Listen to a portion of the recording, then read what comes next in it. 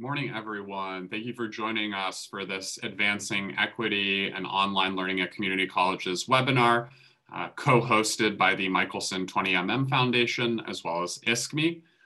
It looks like we have a steady stream of people still trickling in, so we're going to give it another minute or two, and then we will go ahead and get started.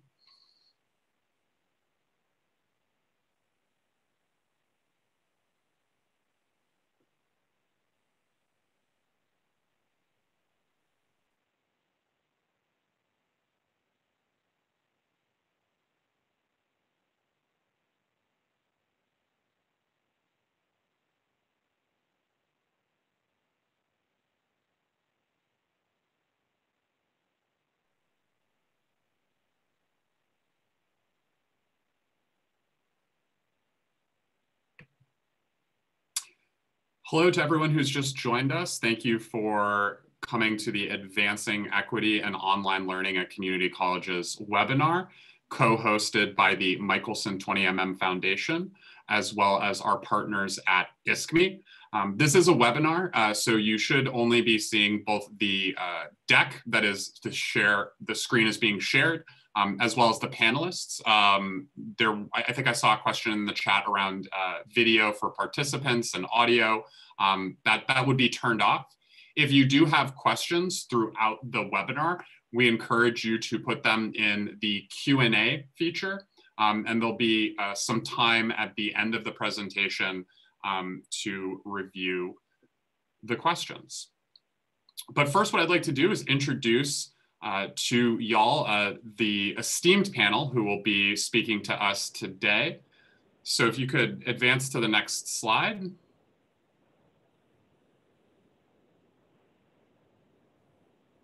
So a quick introduction to myself, and then I'll let everyone else say hello. My name is Ryan Erickson-Kulas. I'm a program officer at the Michelson 20MM Foundation. Also on the call, we have Amy Evans-Godwin, who is the VP of Research and Development for ISKME. Hello. We have Cynthia Himes, who's the Director of Research and Learning at ISKME. Hi, everyone. Amanda Tainter, who's the Faculty Coordinator, Instructional Design and Distance Education, and Interim Director of Title V at Reedley College. Hi, everybody. As well as James Glapper-Grossklag, the Dean of Educational Technology, Learning Resources, and Distance Learning at College of the Canyons. Good morning, everybody. Welcome. So I wanted to very quickly frame the conversation that we're having today and give a little bit of information about the Michelson 20MM Foundation. We as a foundation got our start a little over 10 years ago in the space of OER with a $1.5 million grant to OpenStax. Since then, we've really grown as an organization, expanding our reach to other areas of student access and success within higher education. But of course, our roots are always within the open education movement. In early 2019, we launched our Spark Grant program, which was designed to be a rapid response fund to address needs that would go unmet via a traditional grant-making process. We had a COVID-specific cycle in the spring of last year when COVID came on. And really what we looked to do is support faculty, students, and schools as they were transitioning to a remote education environment.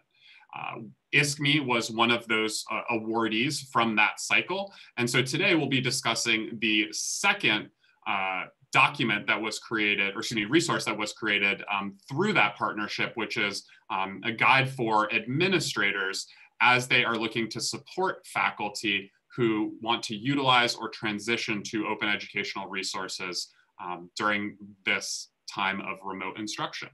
And so with that, I'll pass it over to Amy. Thank you, Ryan. Okay, I will also set the stage a little bit for where we are today and what has brought us here around the notion of open educational resources.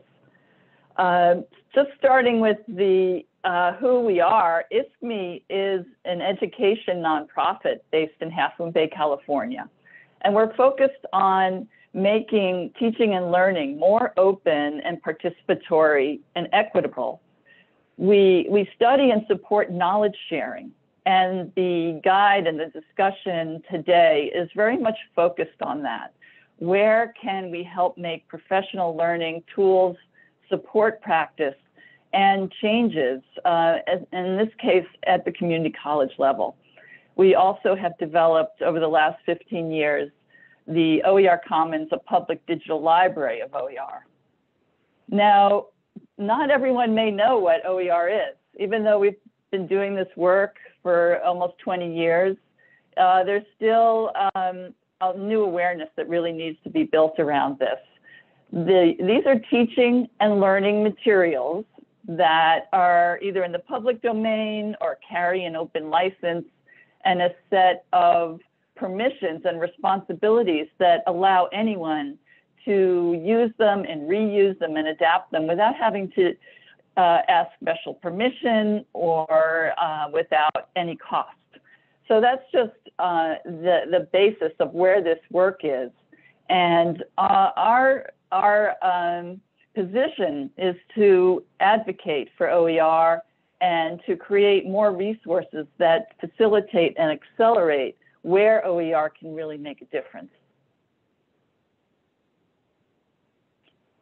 Now, we have been all experiencing an uncommon year. We're in a state of crisis for the COVID-19 pandemic, and in California with wildfire evacuations that happened before and during this year, and we anticipate future crises. Taken all together, there has really been an urgent and growing need to have digital course materials, these open materials. Try to fill the gaps that have been left by publishers and publishers' textbooks, where they often had not made the digital versions available, and really left students out in the cold. The libraries have been closed, the bookstores had delays, there were already barriers for cost for students to purchase their textbooks. And if they could not get them through course reserves through the library, they were often forced to purchase access codes, and codes are temporary. So really, this was quite an emergency with COVID for changes in access and for colleges to respond to this. Additionally, as the crisis continues, colleges are facing budget deficits and real challenges to keep students enrolling, completing courses, and succeeding over time. And with the face of continued disruptions, we really see an urgent need for more policy supports, procedures locally, and changes to practice that can keep students coming back.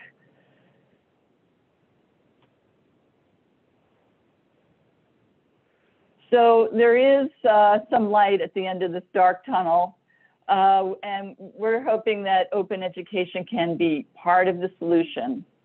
The opportunity here is that OER is always available. It's legally available and technically available for students to be able to access materials and for faculty to more effectively and flexibly integrate open resources into their own courses, into their course management systems, which is often Canvas in the California system. And with the ability to be able to freely adapt OER, these changes in instruction and making materials more engaging and culturally responsive and relevant is where we see a lot of the change that could happen. I'll pass it to Cynthia to talk a bit about the research and our outcome of the project. Yes, so thanks, Amy. So if we look at the evidence that speak to some of the arguments Amy made, and we look back over the past decade or so, the early research around OER was really focused on the student cost savings that OER brought. In the past 5 or so years, we're really seeing a body of evidence grow around the benefits and impact on teaching and learning, and even on institutional costs. So there have been several studies, I just listed 3 here, that show that OER really does impact enrollment in courses. It decreases rates of receiving D, Fs, or withdrawal for students, and for Pell Grant recipients most extensively, if we look at the University of Georgia study. And also at Tidewater, researchers there were able to show that OER decreased student drop rates while also increasing institutional revenue from retained tuition.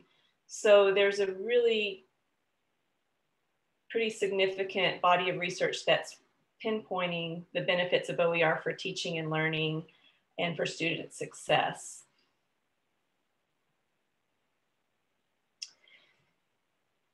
So as we know, the purpose of this webinar is to really highlight the ways that campus leaders can support the use of OER on their campuses, and specifically for online learning. And so with the funding that we received through the Michelson 20mm Spark Grant, we collaborated with 5 colleges in California who were really making that successful transition of using OER for online learning. And the colleges included West Hills College Lemoore, Butte College, Fresno City College, and then Reedley and College of the Canyons, which are represented on the panel today. And the purpose of the guidebook is to really zoom in on concrete practical supports that campus leaders can provide in encouraging OER use for online learning. And I just wanted to show you quickly, I'm going to share my screen now, Amy. Got it. Great.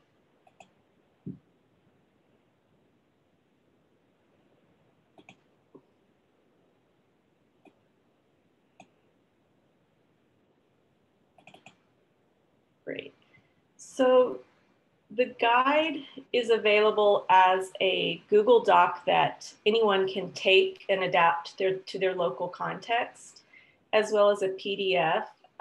We'll give you the link to the guide as part of the slides, but the guide really does center in first and foremost on building that argument for the why of OER for online learning. And then it zooms in on the meat of the work, which is the practices and supports that campuses that are doing this successfully have found to be necessary to enable OER for online learning. So there's a readiness checklist that campus leaders can use. There's a list of faculty supports that have found to be successful in this transition. And then finally, we move into the policy and process related supports. For example, we show some ways that campus leaders can encourage the development of OER resolutions from the academic senate, from their board, from student government. And we provide example resolution language that other colleges have used to encourage the use of OER. And then finally, we move into state policy at the California level, but we also give tools like the OER policy tracker that you can use to track OER policy in your state, as well as some other resources to help you in developing and influencing OER policy in your state and at your campus. So now I'll turn it over back to Amy, who's going to facilitate a discussion with our panelists from 2 of the colleges that were key in helping us develop this guide. So I'll stop share. Oh, sorry.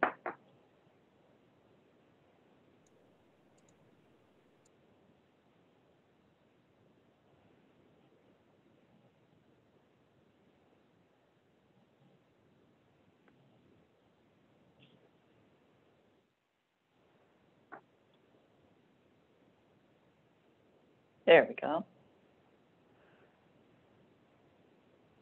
Just want to get my video back.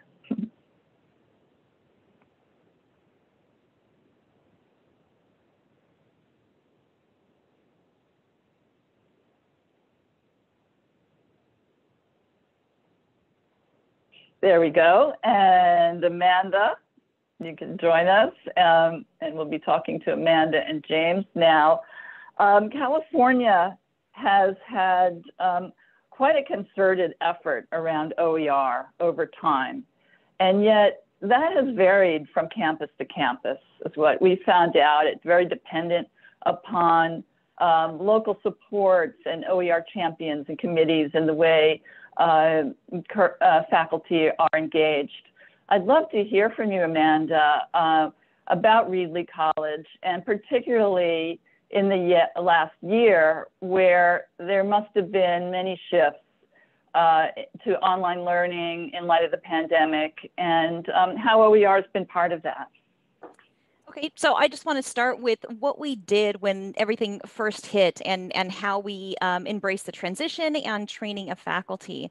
So I get to be in this really neat dual role where I'm both the DE coordinator and the instructional designer on our campus. And what our college or what our district had decided to do is we were going to pause instruction for 4 days to be able to roll out trainings to get faculty as prepared as possible to this new world that we were finding ourselves in. And so the weekend before, we were going to have the 4 days. So the weekend before, I sat down and I thought about the lessons I had learned as a trainer of faculty, and especially what I had learned in being an OER advocate on campus. And one of the big takeaways I had from my work in encouraging OER use is that as more faculty began to adopt OER, I realized there was faculty using OER that I hadn't even talked to.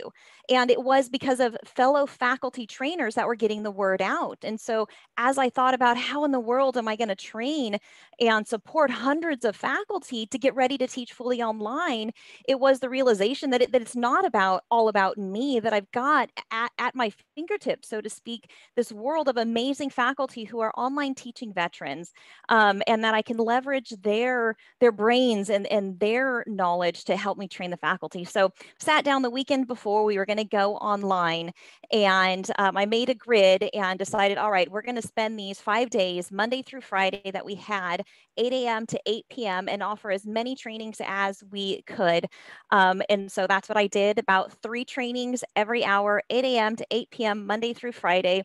Tapped all these trainers on the shoulders. They signed up for times. I created a resource that would help standardize and say, here are the topics that would be great if you covered in your trainings.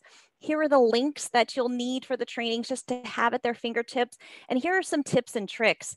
Being a faculty trainer as the instructional designer and faculty support, there are things that you learn that are helpful when you're working with faculty, and things not to assume, such as they know how to log into Canvas. And so making sure all those resources are there. And we focused on 9 central topics: Canvas basics, creating and uploading content, quizzes, grading, lecture capture options, facilitating interaction, how to drop in lab. And then I also realized this was the great opportunity, despite the fact that I'd really been an OER advocate on campus. I had a captive audience now, so to speak, where I had all these faculty that really needed this information. Here was another opportunity to talk to them about the benefits of using OER and openly licensed content. So I snuck in another training in that rotation of 9 about finding alternative content.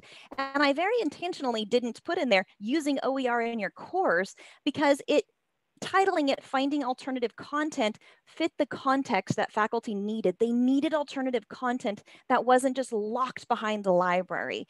And it was so amazing to see how many new faculty who had previously, despite hearing the presentation after presentation on OER, when I framed it differently to that this is openly licensed content that you can put into your course right now, today, getting ready to teach tomorrow to the students, it was like light bulbs went off. So it was a good learning opportunity for me about sometimes using different words to bring faculty in is important as well. And so that was one of the first ways that we did. So we got through that first week. We did massive hundreds of trainings to faculty. It was super exciting. So then we went online. So then the next weekend, I had to take a look at our online certification for faculty. Knew this was something that, all right, now I've got them basic information they need to just go, because it is what it is. But we need to work on getting faculty certified and really robustly understand what it means to teach online. So I spent the next weekend going through our online certification with a fine-tooth comb and understanding that faculty might not have the same basis and platforms of information regarding the LMS and regarding those things that we like them to come into the certification, and making sure that we had put those just-in-time teaching tips in there and helping to remind them, all right, for as disoriented as you feel going through this, here's a great way to apply it to your teaching with your students.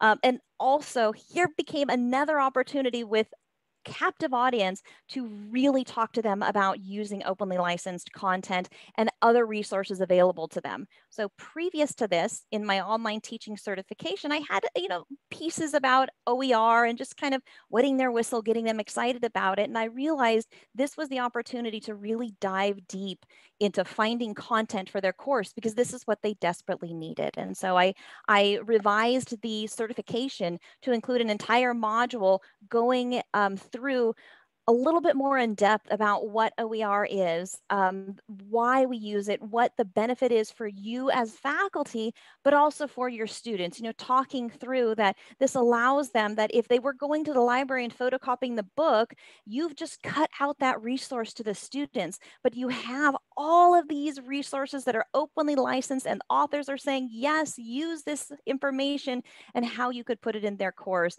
And again, I was so encouraged at the end of our first cohort that finished the spring semester, and then another cohort that we went through in the summer, how many instructors just said yes to OER because it was framed in a way that made sense right then. And it wasn't just about cost at that moment. It was about, hey, you as faculty, this is better for you, and it's better for your students that are living in this world right now. So yeah, that's basically what we did. And then moving forward, now our online certification includes this robust OER element. And it's a great way to talk to faculty about it. And it's helped them to see it's more than just cost savings, but the benefit to students and the benefit to faculty. And as we go forward in our trainings, it's helped to explode out what OER is for our faculty. That's amazing, Amanda. Thank you. I really hear the urgency, and also how that afforded some new opportunities for OER as you rolled out this training. Sort of similar for you, James. What are the key changes that you've seen with online teaching and learning, the supports that you gave, the changes that you tried to bring about, and how is OER integrated? And I guess the second part of that, and we'll bring Amanda back for this too, is are there policies and procedures for making this happen now in the crisis and in the longer term? Sure, thanks, Amy. Yeah, Amanda described a lot of similar approaches that we took at College of the Canyons to what she did at Reedley College. But let me set a little bit of context similar to Amanda's. At College of the Canyons, prior to the pandemic, around 25% of all of our classes, all of the classes in our schedule were already online. 50% of all of our faculty teaching were already fully certified, fully qualified to teach online. So we had that base already in place.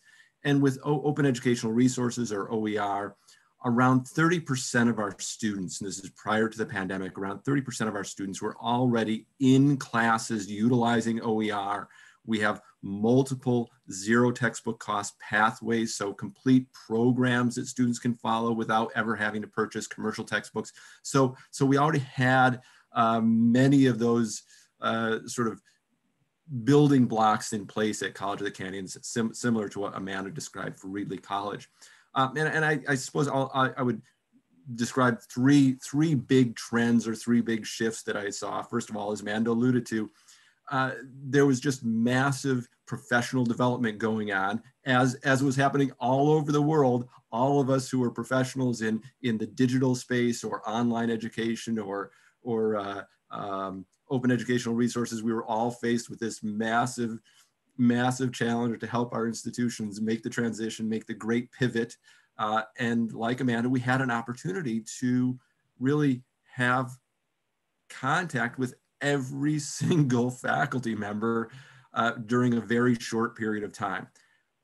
At College of the Canyons, we already, as Amanda mentioned at Reedley, we already had open educational resources sprinkled throughout some of our training for faculty to become online educators. That was already woven into sort of the standard training at College of the Canyons.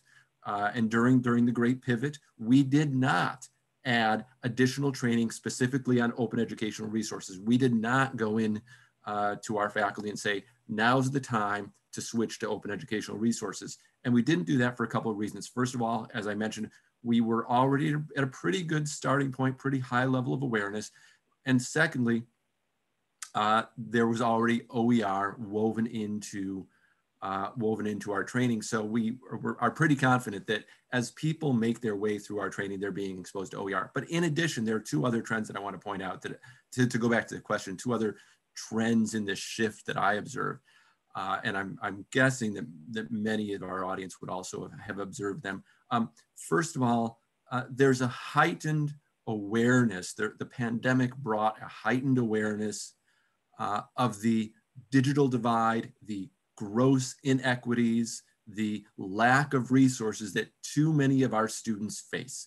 That we can say, oh, if students don't have a computer, they can come to our campus to use our computers. Well, guess what? They can't now. Or if they can't afford a Wi-Fi plan, they can come to our campus, but guess what? They can't do that now. So again, through many different surveys that we've seen all over the world, hopefully your institution has done a survey of your students so you know what the situation is in your community. We see this happen. We see an awareness all over the world. So there is a sharpened, I think, sensitivity, or is a sharpened sensitivity on the part of our institutions, of educators, about what our students don't have.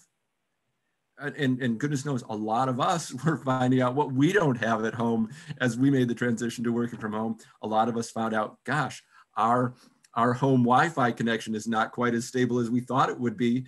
We drop off of meetings all the time, or my video is shaky, my audio is shaky. So imagine what our students are going through. So there's that greater awareness of inequity, disparity on the part of our students. And that, I hope, leads our colleagues, our faculty colleagues, to be more open-minded about alternative solutions, to be more open-minded about reaching students where they are and not forcing students to go through the purchases that commercial materials require. And then secondly, we also see that there was quite a need for faculty to engage in, let's say, a lot more do-it-yourself approaches to instructional materials. Prior to the pandemic, in a traditional on-campus setting, a lot of faculty could rely on our academic libraries providing resources to students, whether it's textbooks or other resources, or they could rely on students going to laboratories to access lab science material, or they could rely on students accessing computers on campus, institutional computers, to access software that an institution had a license for. But now with everybody off campus, gee, what do? You and your students might not have access to all of those resources that are physically on campus. So a lot of people were left in this situation with having to put things together on their own. And that opens up, again, the imagination of saying, I don't need to rely on what I'm receiving from the commercial publishers. And I might be willing, or more willing to put together resource materials myself. And then, of course, in the United States, and I know I'm very happy to see we have a lot of colleagues from around the world with us today.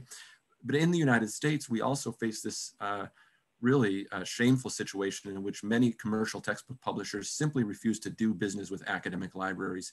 I can call up a commercial textbook publisher right now and say, hey, would you please sell me an electronic version of your textbook so I can make it available to my students, and I can say, here's the cash, here's the money right now, and they simply won't do business with us. So that shameful behavior on the part of some commercial textbook publishers is another factor forcing faculty to do things for themselves. So adding those three trends together, I think really leads more people to be willing and able and even needing to embrace open educational resources.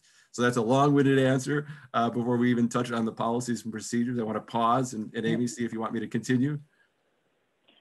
No, that's great, James. And maybe if Amanda wants to pop in as we talk about these procedures, tell us a little bit more, James, on your leadership at College of the Canyons and what you've seen where OER champions can make a difference. And we've talked a little bit about this, that you can't mandate that faculty change their practice and change their course materials, but there are other ways to support them to do so. Yeah, thanks, Amy. So, and a little more context for folks who are attending today. In the California community, in the California community colleges, we pride ourselves on shared governance or collaborative decision making. So administration, staff, and faculty are all trying to move together in the same direction. So it's unproductive, in my experience in the California community colleges, it's unproductive for administration to try to change culture through a policy. It's awfully tempting sometimes to say, gosh, I want a policy that I can just take and put into my institution. But in our context, that doesn't work unless you're bringing everyone else with you. So in many institutions, as an administrator or a leader, you can help to change culture or shift culture over time through exercising what I call soft power, influence. That is being sure that you speak up at all those wonderful meetings that administrators get to attend. Be sure to speak up and identify OER as a solution or as a tool to the different problems that are being presented. The problem of student equity, or the horrible achievement gap, the performance gap that we see between different populations in the United States, the cost barrier that our students experience in the United States, the challenge of implementing guided pathways so that students can coherently make their way through an institution from start to finish and understand what they're doing. You can present OER as a solution to those challenges, or as a tool to help achieve those overall institutional goals.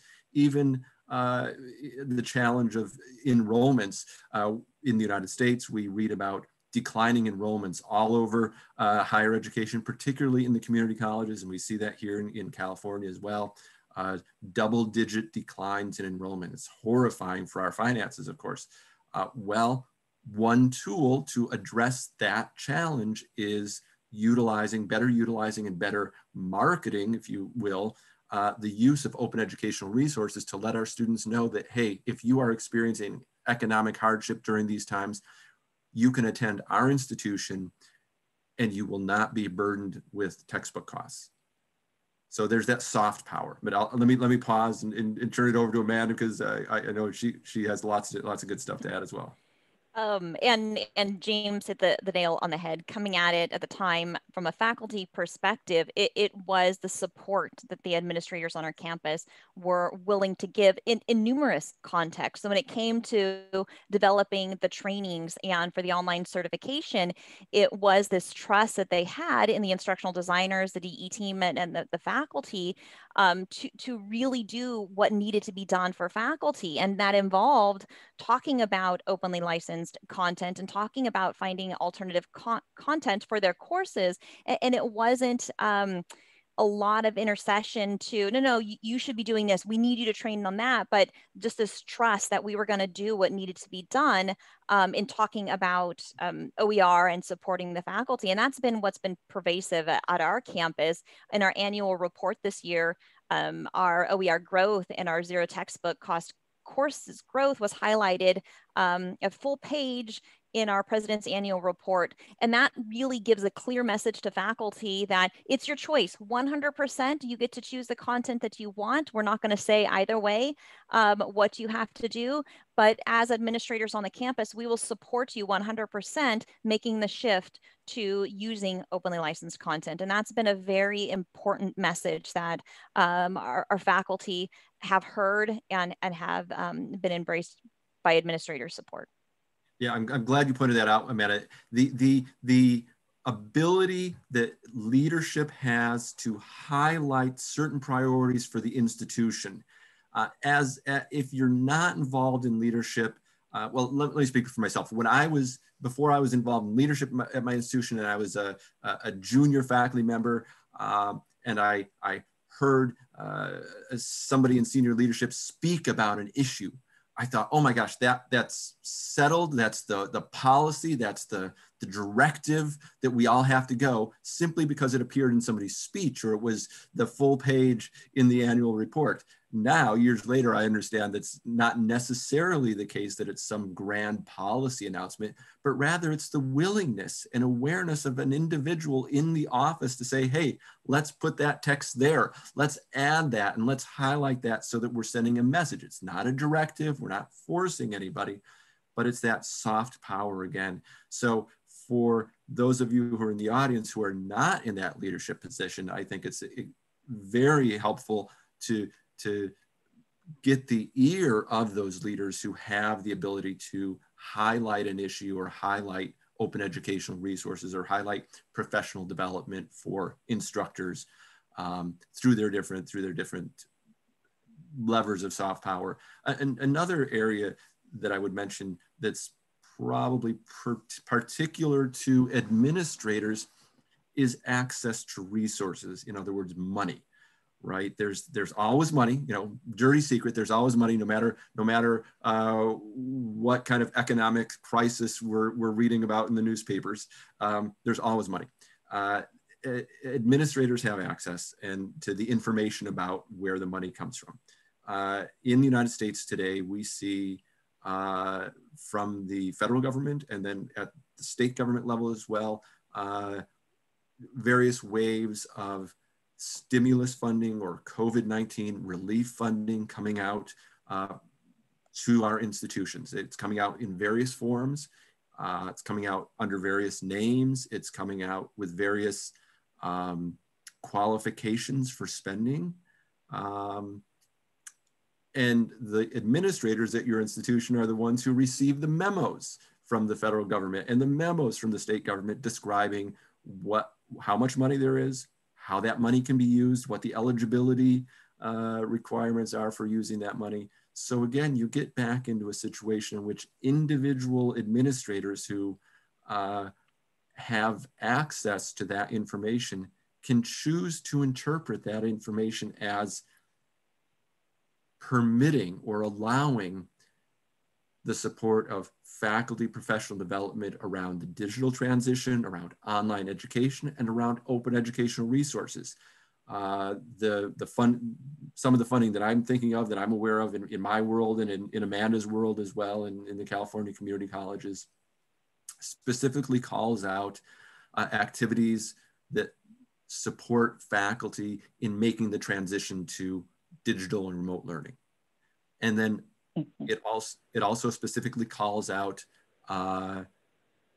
economic relief for students. Well, both of those clearly can be interpreted to support online education and open educational resources.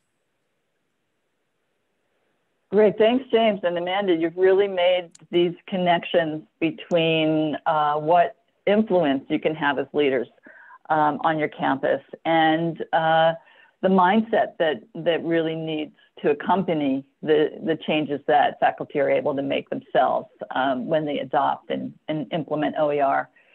When we think about the implementation, California's had quite a bit of success and forward movement with OER over time. Where are you seeing ways that this has been successful? Are there ways to measure it? I know sometimes it's hard to have that kind of data, but just in terms of open educational practice when faculty do this adoption, when local academic senates are motivated and support each other to do that and collaborate, where collaboration is really a factor. Where are you seeing successful work happening?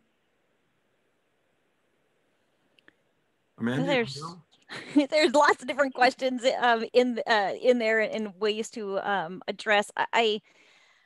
One of the opportunities that this transition has also provided, and I highlighted this a lot when I was talking earlier, but just allowing faculty the opportunity to reconceptualize how they think about instructional content, and then supporting faculty through that. One of the anecdotes that really made this clear to me as I was doing training and beyond is we have a large natural resource program on our campus with a lot of classroom resources. And so when you have a program that's very hands-on such as that, and it shifts to online, in the initial days, there were no other options. I happened to be friends with one of the instructors on social media, and he was posting these amazing wildlife pictures that he had taken just as a hobby and in his previous career. And so I reached out to him and said, hey, these are amazing. These are things that would be so beneficial to the open community right now who might not have access to these images in their textbooks or in their backyard like we do in the Central Valley. What would you consider putting these in an open licensed media repository so other instructors have access to it? And the instructor, even though I had talked to him extensively about openly licensed content, he had never put two and two together that he didn't need to write a book to contribute to the open content, but he could take all of these vast experiences he had had in his life and share it with other instructors who were desperately seeking resources from other parts of the world, other parts of the United States that might not have it based on where they were. And so we had a lot of different conversations in different contexts as instructors were creating these instructional videos, because we had the opportunity to purchase Camtasia and TechSmith Nomia for our faculty so that they could do some more robust editing. And so in the context of those trainings, saying, hey, when you create these videos, share it out to your faculty colleagues. And we talked about different platforms that they could do that. And so the admin supported being able to purchase something like that in this time, and then increasing our conversations with faculty about how they could continue to give back as they were creating content for their courses to share it out with colleagues so that we could get this growth of and pool of openly licensed resources for faculties that were in the same boat as them and struggling to make this transition away from the physical resources they had used. Yeah, I think that's a really, really excellent point, Amanda, about your friend with the photos. You know, there, as I mentioned before, there are a lot of faculty who are having to do it yourself these days, putting together a lot of resources, collecting different resources. Hopefully, if they've gone through our training or the training that you're offering at your institutions, they understand what the difference is between a free resource and an openly licensed resource. And this presents an opportunity for engaging more people in the conversation around open education and to help them take what they're discovering, what they're building, what they're curating, and contribute that under an open license to the larger world of educators. But I want to really address the second part of the question there, or the second bullet up there. How could open education play a role in terms of equity, social justice, and cultural responsiveness? I think that's wonderfully a development that we see emerging, or a conversation that we see emerging in open education in the United States. Certainly our friends in Canada are a bit ahead of us in this awareness. But in the United States, there's over the past year, a greater understanding or awareness that the open education field is blindingly white, and that we need to, the collective we who care about open education and digital and online learning, we need to be very active in expanding the field, making the field more welcoming, both as a field, but also in terms of the materials that we support. You know, if we have a a commercial textbook that reproduces the structures of white supremacy and patriarchy, and then we replace that with a free textbook that reproduces the structures of white supremacy and patriarchy, well, you know, that's really not what we want to accomplish. That's not really going to change the society the way I want to change the society, at least. So in open education generally, I see good indications that people are taking those challenges more seriously and more willing to be creative and imaginative in moving away from the structures of commercial publishing, not just in terms of the licensing of the materials, but also in terms of how the materials help to reflect the reality of our students and the world we really live in today. Mm-hmm. And I'm going to tack on to that because there's a question in the chat, and I think it relates really well to this, at least from my perception. The question in the chat is basically, how do we get instructors to get over feeling they own their stuff and to share it? But I don't force, from my perspective, if an instructor doesn't want to share their content, absolutely 100%, they have the right to own it. They have the right to make money off of it. But what I do to address those is just what James was talking about, not just talk about the cost effectiveness, because that doesn't necessarily apply to the hearts of all instructors. I wished it did, but other instructors, by approaching it from from a social justice lens, from an equity lens, these are the things that you can do by openly licensing your content. This is what it enables to build. It's another way to have that conversation. And for instructors that are flat out, no, I'm not going to do this, then that is their priority. There are so many others that want to have that conversation. And so I shift my attention and shift my focus on those that say, yeah, this is something I want to openly license content because it does something that I need to respond to the unique culture that my students, for us in the Central Valley, are a part of. And I need to talk about their struggles as being migrant farm workers. And I want to create content that uniquely addresses that. And so for some instructors, that's what's important to them. And that's the conversation I can have about, that's what you can do by openly licensing your content and allowing them to access it free. Well, and that goes back, Amanda, to a really important point about the data that we have access to as educators. I hope we know who our students are. Do our institutions regularly survey our students and ask, what barriers are you facing? What is the impact of commercial textbook costs? Do you have access to technology at home? Do you have access to Wi-Fi at home? How many hours a week do you work? Et cetera, et cetera. If your institutions don't do those surveys, then create a survey yourself, just like Amanda did. I know you did at Reedley College. You've done surveys on your own now for years, and it's incredibly powerful data. And I use the information that you collect as well. But I hope everyone out there can access that information from your institution. And that's another way in which administrators can help to move towards online education, help move towards open educational resources, then that is to ensure that the institution is surveying students and understands the needs of students.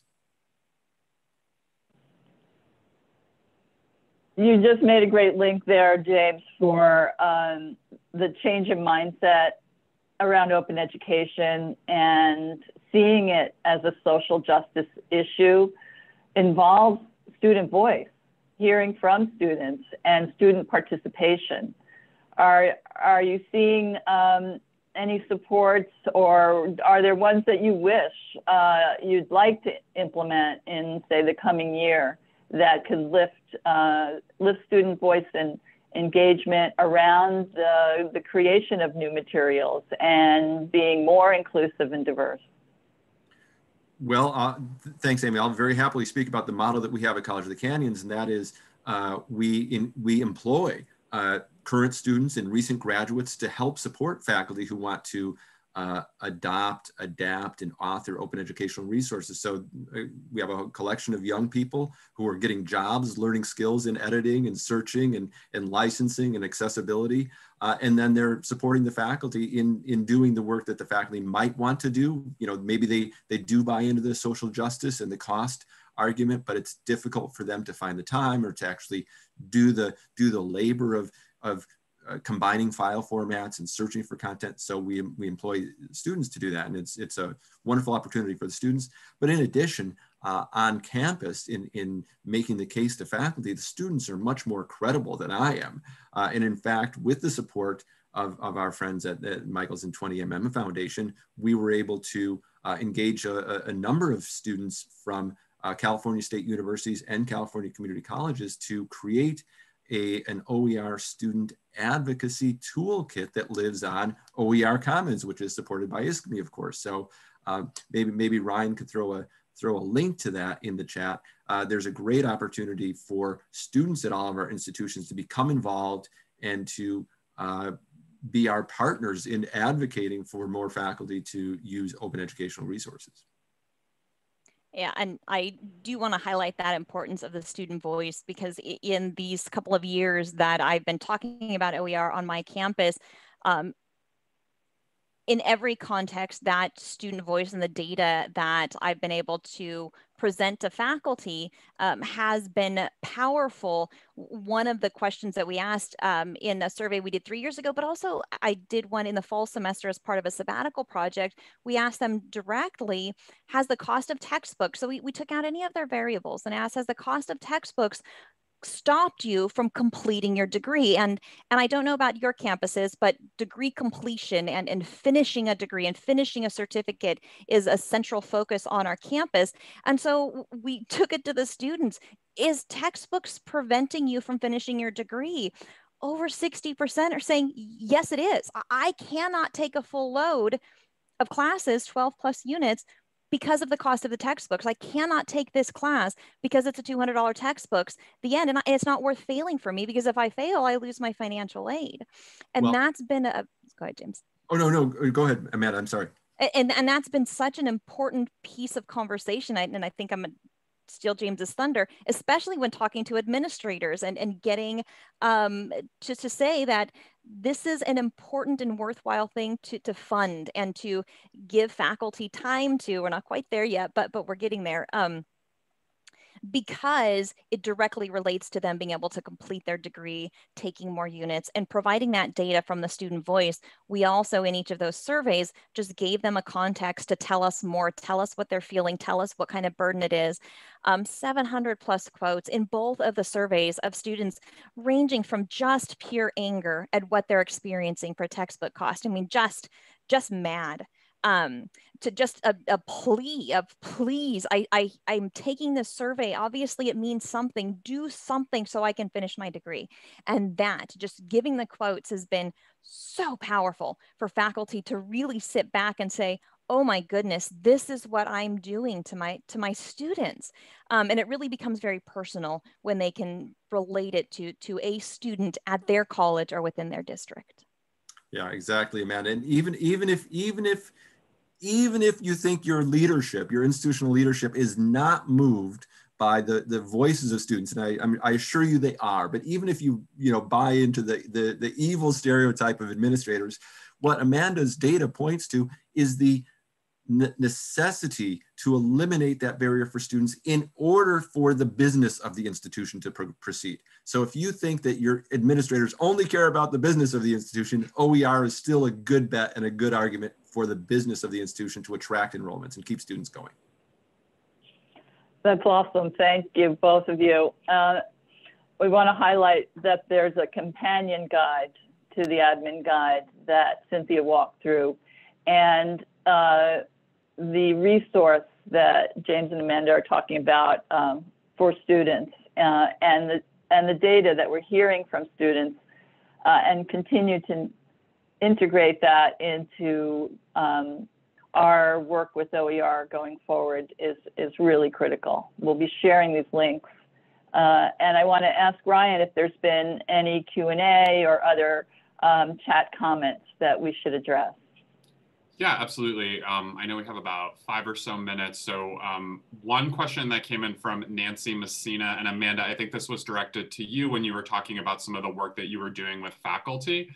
But she was hoping that you could share a little bit more around, what the OER training looked like, and specifically, was there a hub or a resource that faculty could refer back to after the training?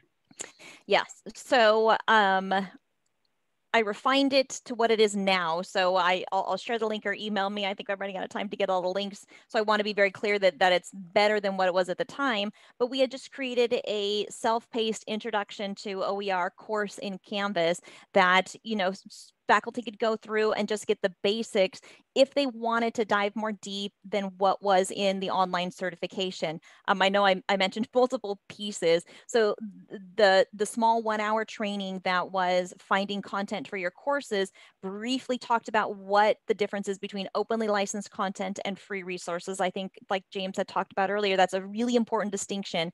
I want to make sure faculty understood.